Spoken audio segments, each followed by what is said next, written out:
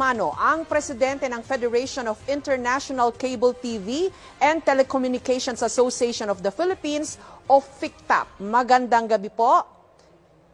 Magandang gabi po sa inyo lahat, lalo-lalo na yung mga nakikinig sa atin ngayong gabing ito. Oho. Isa po kayo sa mga nagsabing hindi maaring mag-operate ang ABS-CBN sa bisa lang ng Provisional Authority galing sa NTC dahil paso na ang kanilang prangkisa. Ano po ang grounds ninyo sa likod po ng inyong statement na yan? Tama po yun. Mula pa noong 2014, kung maalala nila, ino-oppose na namin yung renewal ng franchise ng ABS-CBN. Dahil yung pong sinabmit nilang for renewal ay malayo dun sa original na franchise nila noong 1995. Meron po silang idinagdag doon. Ang ibig sabihin, one franchise, one channel. Yun po yung ABS-CBN franchise. Ang kaso po, nung nag-apply sila noong 2014, ang nangyari po,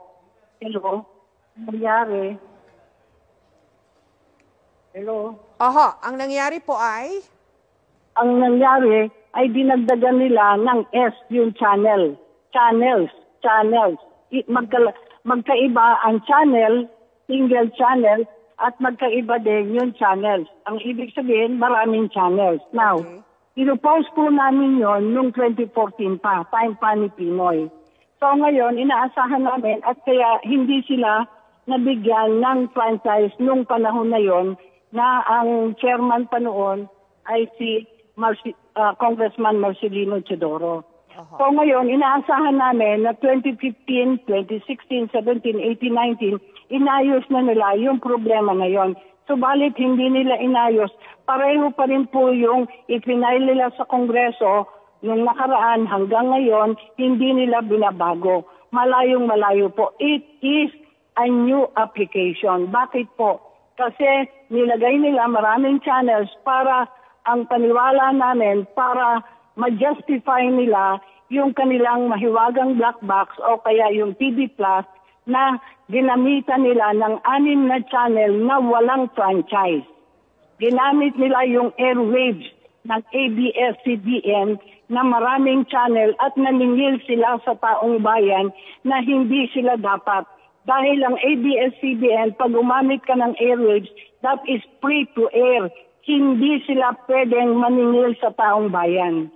Naningil sila nung Manny Pacquiao Mayweather fight.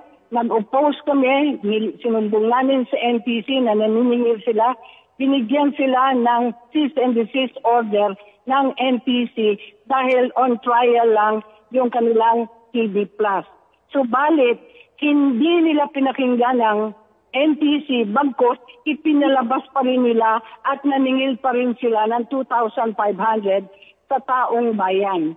Meron pa isa, yung KBO, naniningil sila ng 30 pesos sa programa ng KBO, which is also a big violation dahil free to air yung ginagamit nila, subalit pineperehan nila yung tao. Marami pong violation silang ginagawa. Now, nung nag-oppose kami, hinintay namin, wala na kaming narinig na nagtumawag ng 2015, 16, 17, 18, 19 ng hearing tungkol sa franchise. And so ngayon, wala nang panahon, ngayon sila nagpapa-renew, hindi naman sila na-renew. Kaya kami, paniwala namin, pag no franchise, kailangan huminto kayo. Kapag po ba tinalakay ng Kamara ang franchise application ng ABS-CBN, ano po ang gusto nyong ipaalam sa House Committee on Legislative Franchises? Ang gusto, noon pa po namin sinasabi, doon sa Kongreso, lalo na po yung nag-i-sponsor. Sinabi ko po namin na kung yung original na franchise ng ABS-CBN noong 1995, just a pure renewal, hindi ho kami mag-o-object, hindi kami mag-o-oppose.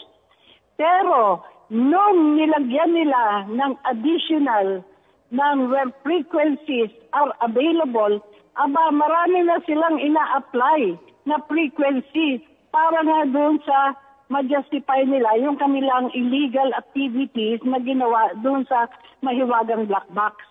Kaya gusto ko pong ipaalam, Pagka yung original, hindi ho kami mag-o-oppose. Tutulungan pa namin yung ABS-CBN dahil partner namin ang ABS-CBN katulad ninyo.